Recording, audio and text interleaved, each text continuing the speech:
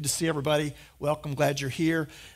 If you have a Bible, you can turn to Acts 28, but then you can also turn to Ephesians chapter 2. We're going to be looking at two passages of Scripture tonight, continuing in our sermon series, talking about being unhindered as a church. That's the whole goal, that we would be unhindered to share the gospel of Christ with boldness and without hindrance. And this is the theme that we're pursuing as a church family. Many of you have been here, so you know what's going on.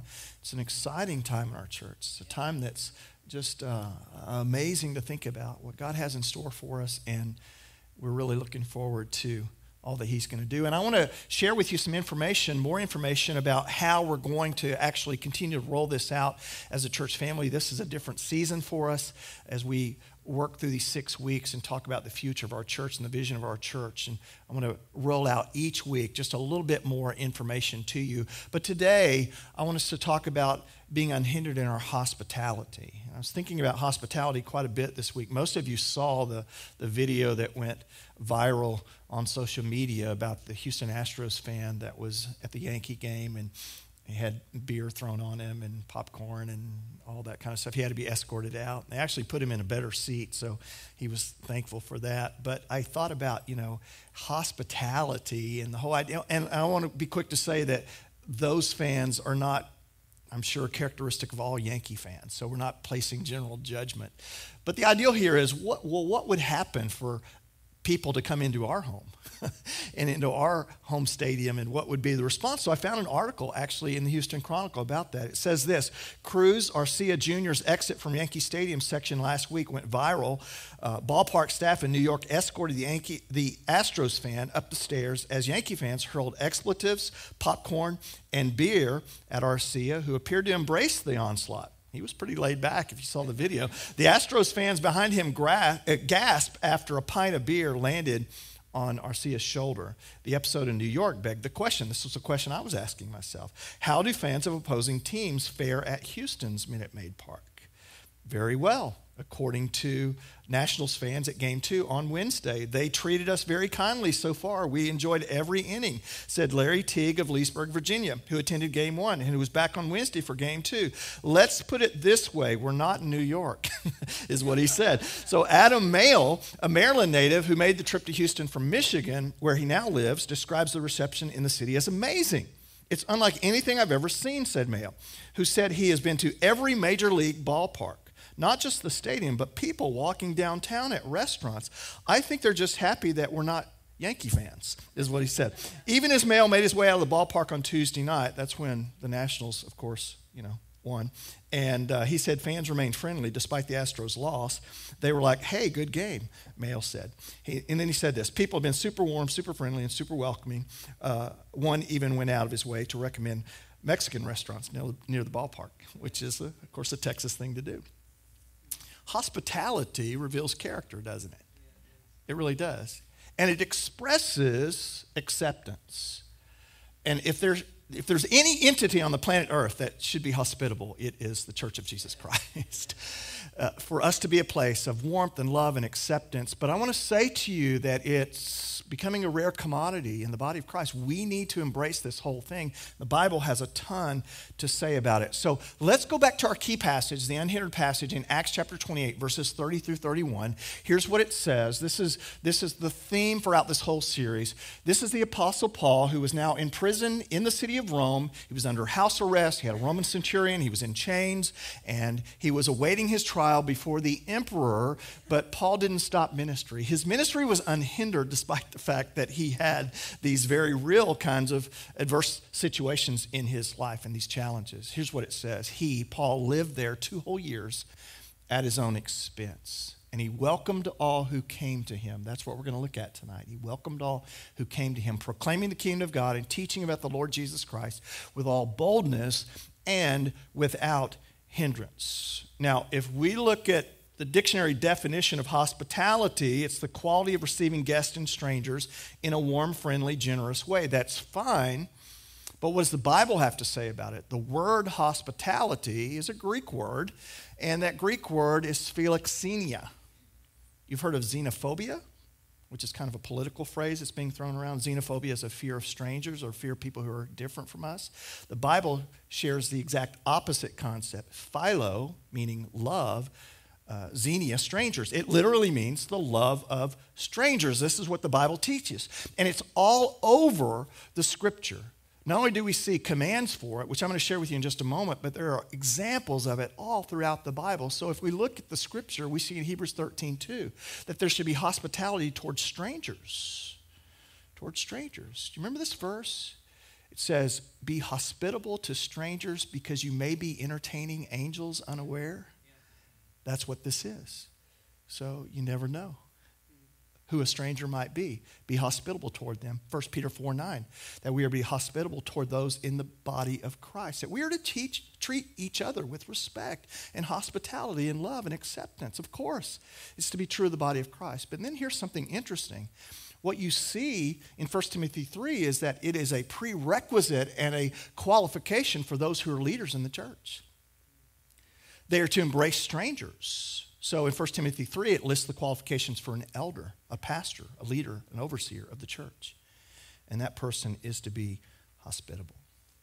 Now, when we turn to Ephesians chapter 2, what we're going to see in the first several verses of Ephesians 2 is Paul outlining who we are in Christ and all that we have received in Christ. And then when we turn to chapter 3, we're going to see what we're to do with all that. So there are some attitudes about hospitality that the Apostle Paul had. When we look at that phrase, he welcomed all who came to him. He was open, he was receiving, he was welcoming and warmly receiving those who came to him to share the gospel of Jesus. And he was simply giving to them what he had received. That's the point, okay? That's what we want to look at today. So in Ephesians chapter 2, there are really three components of hospitality I want to share with you.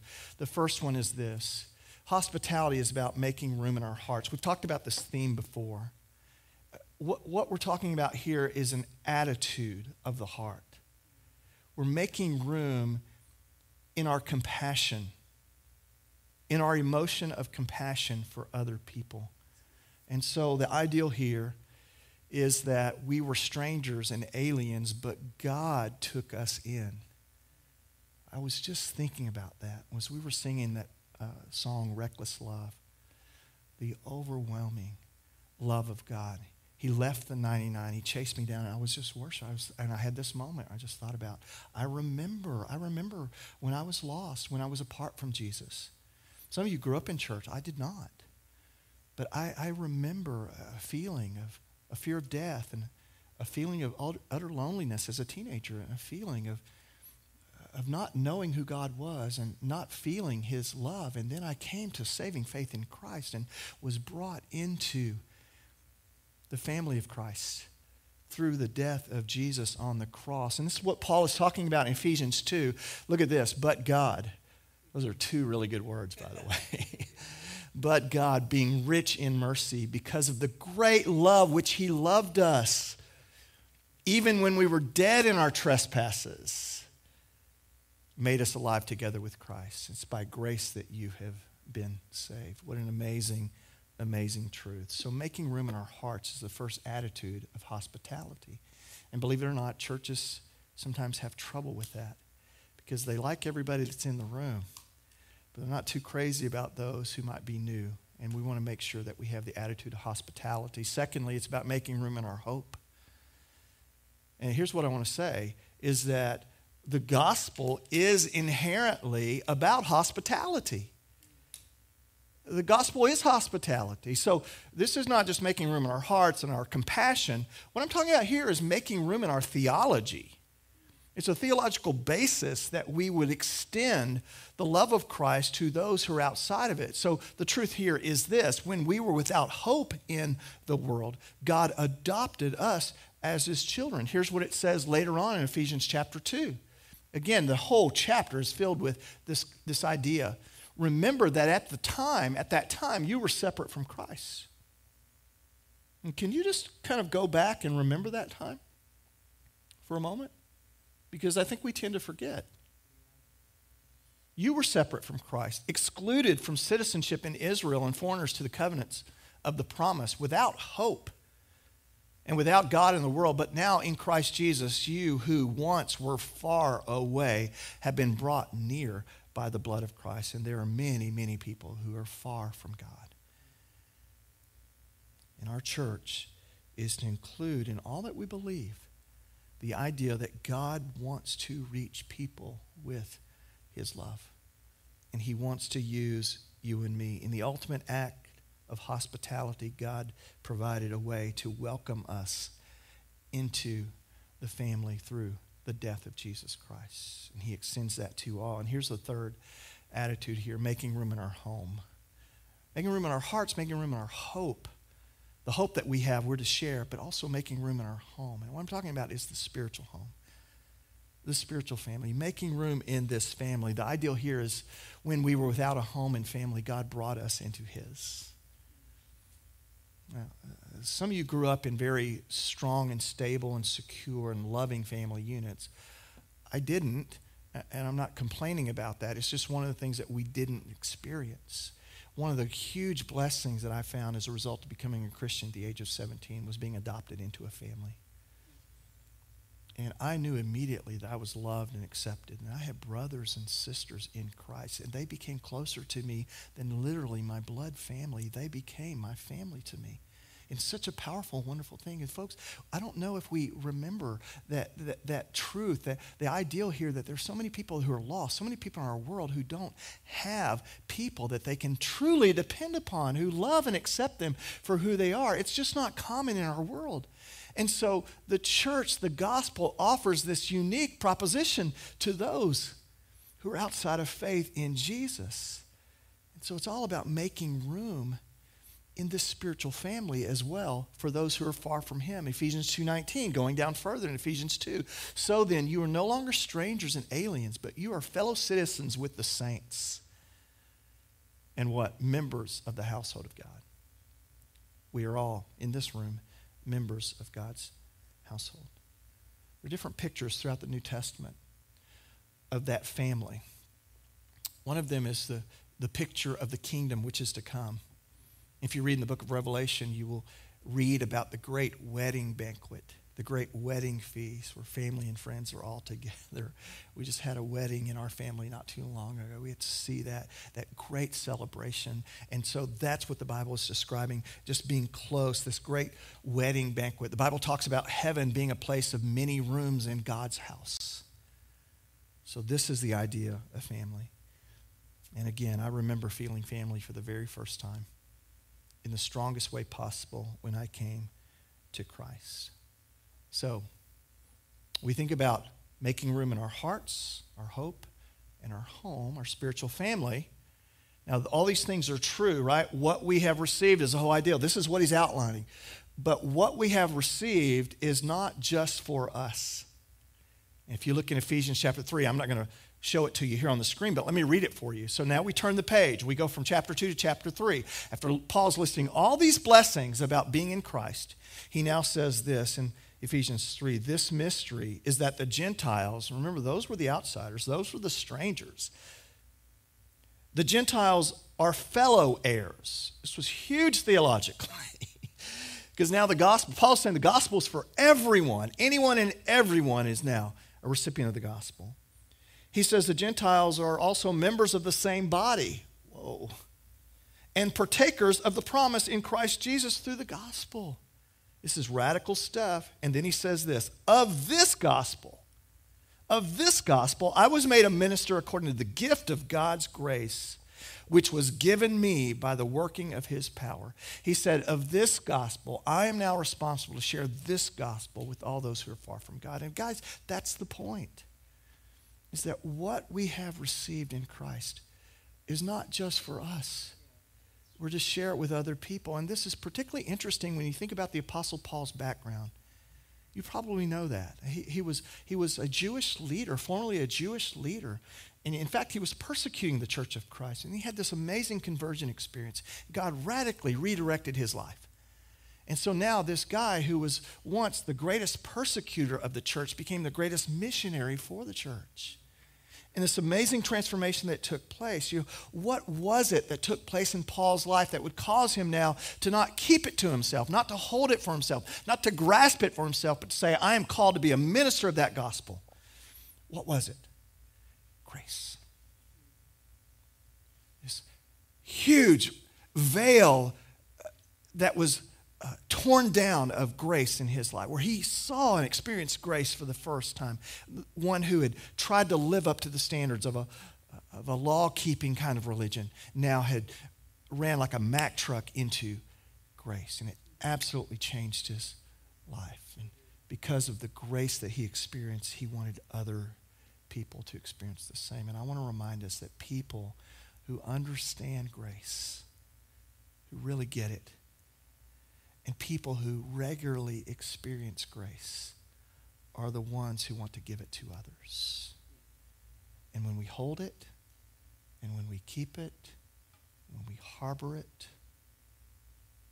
and we hoard it, that's when we lose an understanding of the grace that was shown to us. But we tend to forget, don't we? We tend to forget. Remember, Jesus told a parable about this very thing. Remember the parable of the unforgiving servant, the unforgiving debtor? A man who owed another man a great debt, huge amount of money, one that he could never, ever repay. He went to that man and he pleaded for forgiveness and he pleaded for grace. And the man had compassion on him and showed him grace and forgave him the entire debt. That very man had someone else who owed him a very small debt. And that very man chose not to forgive the one who had small debt toward him. In fact, he threw him in prison. And this other master found out about this. And he had him bound in chains and cast into prison himself because he was unwilling to give to others what he had been given himself. Now, the Bible always pictures sin in the term of debt, in the concept of debt, that we owe a great debt that we could never, ever pay off. That's the point of the story. Yet the master has forgiven each and every one of us of a massive, massive debt. And the ideal here is that we are to give to others the grace that was extended to you and me. So why? How could that guy go away and not extend grace to someone else, or forgiveness or mercy to someone else? Because he didn't fully understand what was given to him. He lacked a perspective about the grace that was bestowed upon him. And so what I want to say is that there's this tendency for people to forget where they formerly were apart from Jesus. Let's not do that. Let's remind ourselves often that we are sinners that are saved by grace. And that pride should never take over, so we get to the point where we withhold something from others that we once received ourselves, that we were once lost and separate from Jesus ourselves. There's also this tendency to forget what others did for us to help us arrive at the spiritual place that we are. God used people in our lives to share the gospel with us. People made room in their hearts. People made room in their hope. People made room in their home, their spiritual home for us. They extended the family of Christ. And so that's what we're to do. Hospitality is rooted in grace. A lack of hospitality is rooted in a lack of grace. Now, here's the key concept for us, okay? Gospel hospitality truly is generosity. It's being generous with what we have been given ourselves, a willingness to give, giving to others what has been granted to us. Why do you think this thing of hospitality is so important to God? Why is it so important to God? Because it's at the heart of the gospel. Giving ourselves to others as God gave to us. For God so loved the world that he, what? Gave. He gave his only son.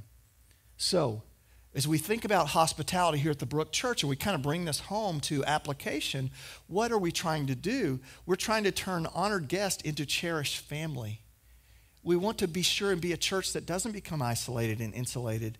And we want to be a church that is willing to engage the mess of inconvenience for the sake of other people. We want to be a church that's not a holy huddle. We want to be a church that extends and broadens the family of Christ to those who are far from God. This is who we are. And I want to remind you that this has been who we are since day one, since 1995. So as we look back, as we're doing every week, we're looking back at these different locations. I just want to illustrate for you how that was true. I told you the story last week about how we opened our home. And we had led some neighbors to faith in Jesus. And we just began meeting in our home to start the Brook Church in January of 1995. And then we went to Yeager Elementary School. We figured out a way to make that happen. We leased that facility and pulled in the truck and trailer and unloaded everything, had a worship service, packed it all back up, and it went into storage. But here's the thing I want to tell you about that many of you don't know about, and that is the retail center at Grant Road and 249 when we went there in 1999. Brent Lee is in the back. He's working and volunteering with our tech team. He came to our church at that point in time. Here's what was going on. So this was formerly a Cloth World. Maybe you remember the old Cloth World stores. This was an old Cloth World that had been abandoned, but it was all had walls on the inside of it, and even stuff. We saw beer cans. I've got pictures of beer cans and like a beer display, and we thought about leaving that in the lobby, but we thought that maybe that wouldn't be the best thing to do. But anyway, it was kind of used for storage, and so we went in there, and we were able to raise some money just for less than 50 people in the elementary school at that point in time, and go in and renovate. We did all the work ourselves, almost all the work ourselves, all the walls, all the painting, everything related to it. And so we gutted the whole thing. And we created a room for worship, and we created a room for children's ministry. And things were so tight back then as we had so few volunteers, and we were doing whatever we could do to make the church happen. I would preach in the worship service. Actually, I would teach in the children's ministry, and then I would run into the worship service, and I would preach the sermon. And, a couple of times a month, me and the kids would go up, and we would clean the church, mop the floors, clean the bathrooms. But this is what it was. This is what it took. And there were other people who came alongside. We weren't the only ones doing that stuff. But those that were there paid the price and sacrificed. What did they do? That small group of people made room in their hearts for others, made room in their hope, and made room in their home, their spiritual home. So exciting to think about this. And just again, the price has been paid all along the way. And then in 2009, we came out here. 2012, we bought the additional 6 acres of property. And then in 2017, we opened up our children's building. Now, these are the facilities. These are the locations. This is the geography of the church. But I want to remind you again, each and every week, because I want to make sure that you understand that this is not about bricks and mortar. It's about ministry. It's about discipleship. It's about reaching people. Ultimately, it's about building the kingdom of God, not our kingdom. That doesn't matter. It's about building God's kingdom, but God uses these things, and I've pointed out to you before, he uses these things to achieve this. And this is Dennis O'Brien, a young man sitting right here on the front row every Thursday night. And I remember Dennis's baptism just a few years ago. Dennis will tell you a story, but let me relay some of it to you, okay? He struggled with alcoholism for many, many years. And I think it was in 1976 that he broke free from the addiction of alcohol and came clean and started going to AA meetings, which he's still attending now after all these years. But he moved to Houston 5 or 6 years ago, and he moved in with his sister and her husband, Tom and Nancy Wilson. And they received literally him into their home, opened up their home, extended their home to him. And then as he came, he, of course, saw them and came to our church and grew in Christ and gave his heart to Jesus. And this is his baptism.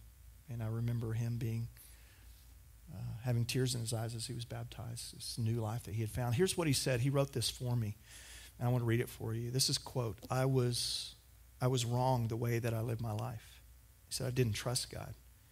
Till I trusted God and loved people, that's when Jesus came into my life. I'm so grateful. If you talk to him long enough, he's going to share with you how grateful he is for the love of Christ in his life. But I'll tell you another thing that's true about Dennis, is that he inherently understood early on that it wasn't just for him. It was for other people. And he is always sharing. He's going to AA meetings. He's sharing the love of Christ with other people. He's texting Bible verses to people.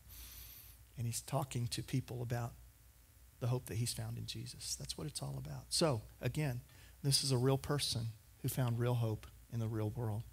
This is what we're about.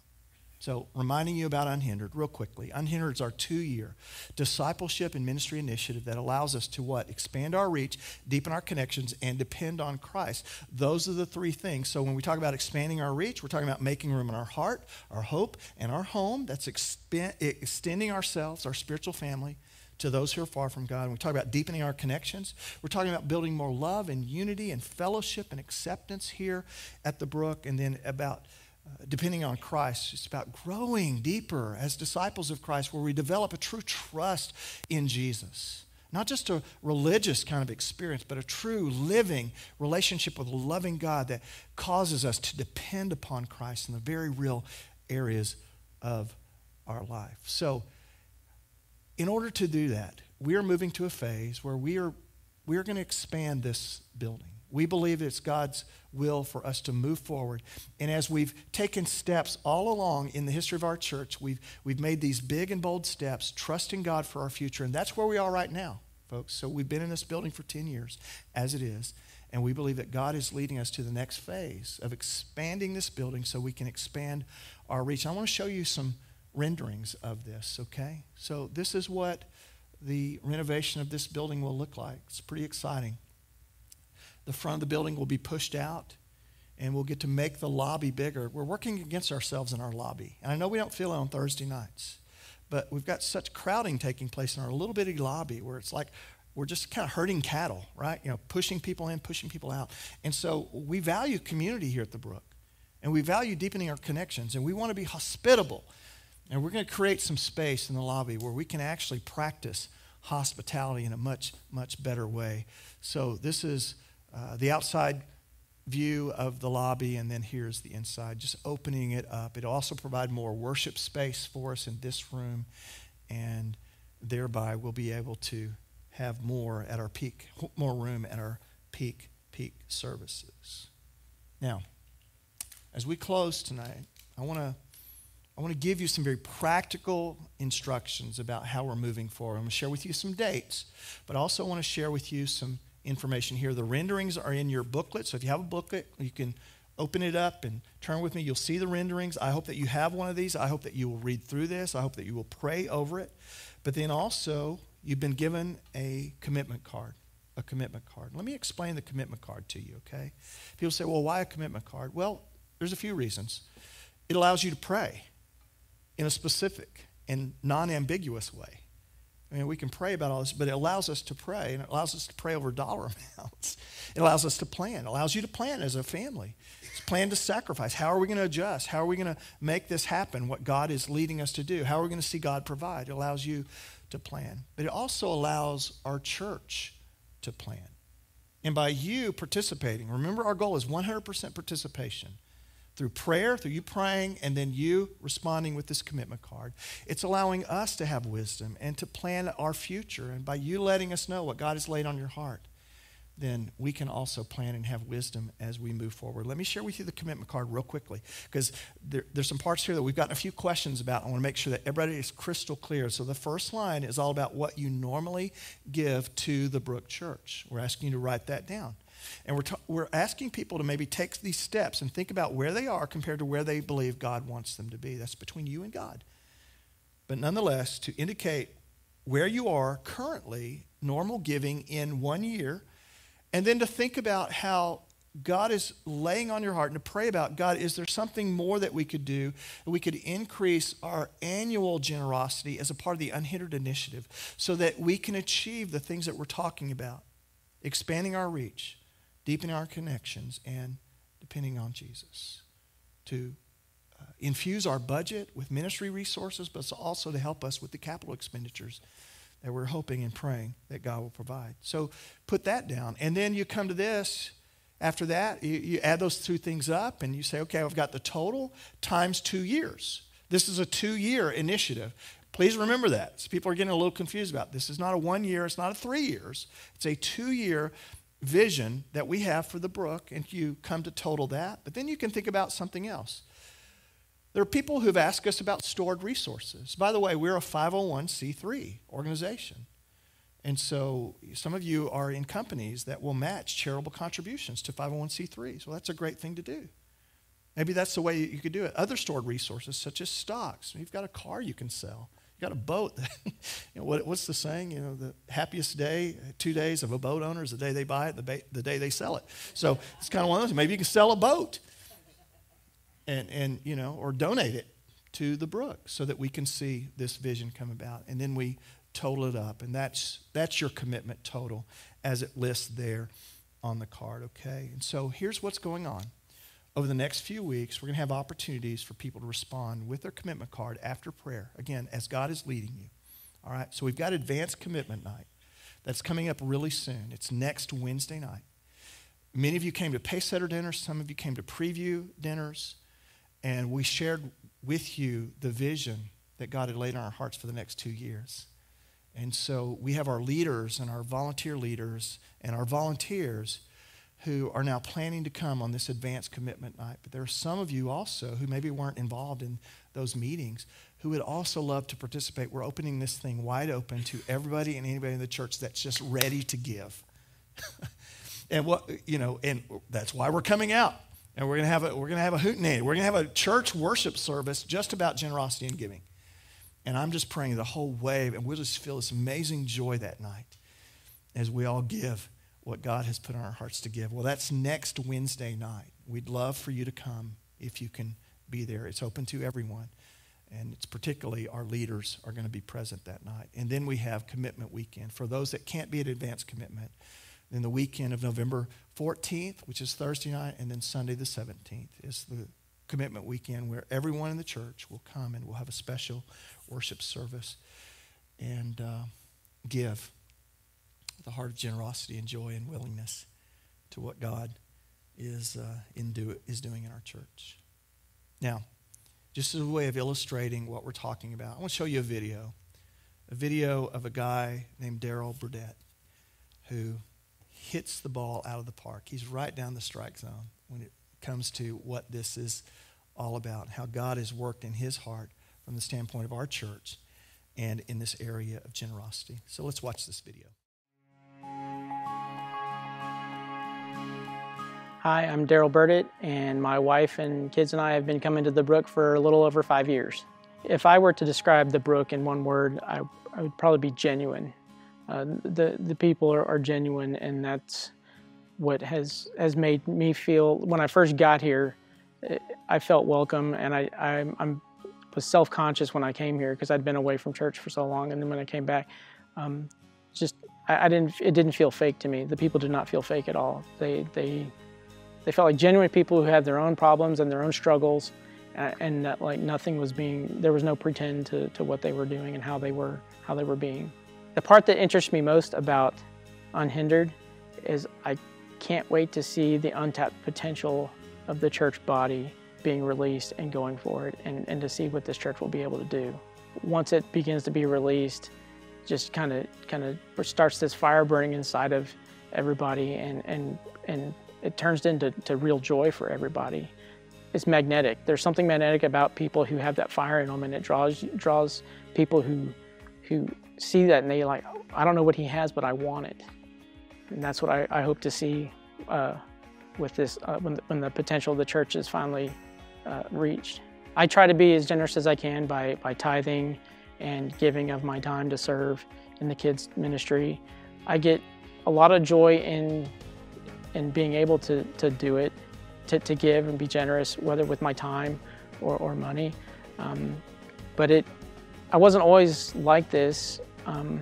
As I thought back over the last year or two about what it was that really started this, I think it started when I was a kid, but I kind of forgot about it. When I was about 14 or 15 years old, my parents had recently divorced, and all within about a year, my parents divorced, my mom lost her job, and then she got in a car wreck and broke her back. And there was almost no income in the house I was living with my mom. And so I knew at the time that times were tough. I didn't realize how tough it was. I knew some people from her church were helping her out, getting her to the doctor, and paying a bill here and there, and that was neat. But I didn't see those things happen. But the day that the day that the doorbell rang and I was home alone, one of my best friend's parents drove across town to deliver some. They handed me the envelope and just said, "Make sure your mom gets this." And I said, "Well, okay." And after I closed the door, they turned around and drove all the way back across town just to hand us that. And I looked in there and I saw multiple $50 gift certificates. And that was when I realized, oh, things are that tough. Okay. So as I look back on that now, over the last 5 years or so, probably the last 4 or 5 years, as I've gone, my generosity has increased. The drive for my generosity has increased. I look back and I'm like, I think that planted a seed in me. Their generosity is now continuing as I give.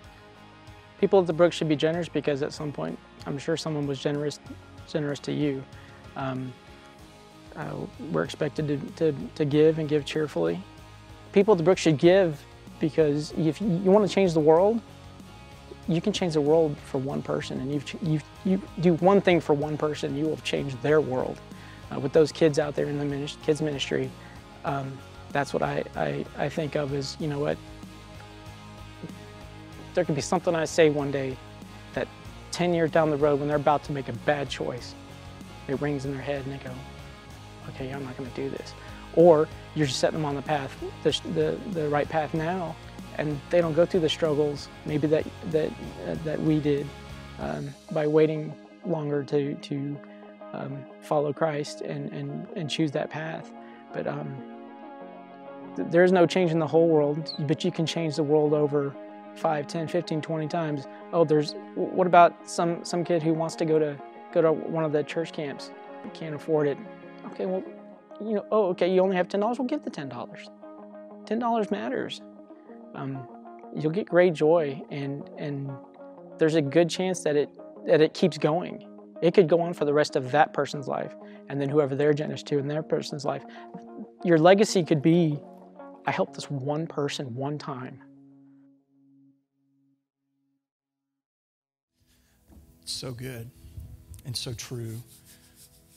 When we've been recipients of generosity, and when we've been recipients of grace, when we've been given to, and we really know that, then there's a natural organic desire for us to give to others. And that's what it's all about. Next week, I'm going to share with you the many ways that your gifts are working.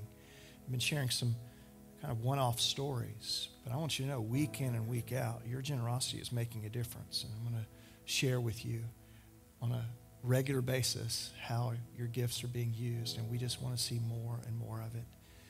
And we want you to experience more and more joy in this area of giving. So the question for us is, what kind of church do we want to be? I know that many people will say, well, this is the kind of church I want to attend, but I want to change that a little. What kind of church do we want to be? Do we want to be a church that reaches others? Do we want to be a church that's authentically worshiping Jesus? Do we want to be a church that truly wants to grow in Christ? Do we want to be a church that's accepting, that's loving? Do we want to be a church that's generous? Well, we are, as you are. You are the church. We are the church. And some people have an idea about attending church. They want to attend a certain kind of church. But we are the church, and you're the church. So if that's what we want, then every one of us need to do our part. And that's what I'm praying each and every one of us will do. Let's bow in prayer, and let's thank God for our time. Father in heaven, we love you. You're so good, so generous. Thank you for the warmth of this evening, the filling of our hearts tonight. I pray that every person in this room would just lift up a heart of gratitude and thanks to you right now for the gift of Jesus in their lives. Thank you, Father, for the great joy and privilege it is to use a portion of what you've given us for the sake of your kingdom, God. You've been so generous and so loving and forgiving. And we pray, God, that we would be a church that just extends it to many, many others who need the love of Jesus. And that we could, in our church family, experience that joy in amazing, amazing ways. I believe that your Spirit will pour out on a church that embraces generosity and becomes generous. I believe that with all my heart. And then, as Daryl said in the video, watch out. The full potential of the power of Christ and the full potential of a church that is awakened to the love of Jesus in such a way that would be practically expressed in our time, our talents, our treasure is just an amazing thing to witness. And the world is waiting for it, God. The world is in need of it. And I pray that we would be that place. I pray these things in Jesus' name. Amen.